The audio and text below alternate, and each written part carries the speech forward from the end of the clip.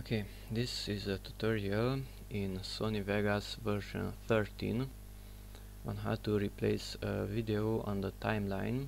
I have 1, 2 and 3 clips here on the timeline, and let's say that I want to replace this one, the second one, with another video, and I want to keep the length of the video and the crossfades also, so only the clip will be changed.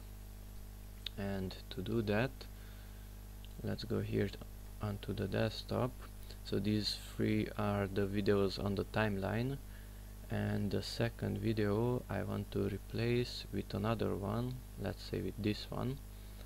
So I need the file name of this file, select the file name and copy the file name. Okay, let's go back to Sony Vegas, and with this video selected, the one that has to be replaced, let's go to the menu up here, view. After view, let's go to window and edit details. So it's view, window and edit details, and here's the video that is selected, this one. And if you go to the right, here's the file path. Let's double click this field and select this file name, the old file name, and paste over the new file name.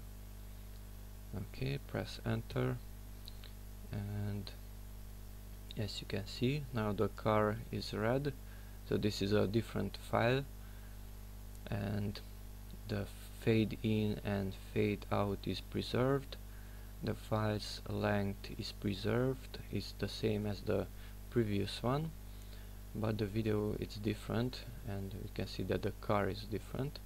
And if we click undo, this is the blue car, the cursor is in the same location, the entire video length is the same, and if we click redo, it's the new car, old car, new car. So this clip was replaced. Okay, that's it. Thanks for watching. Bye bye.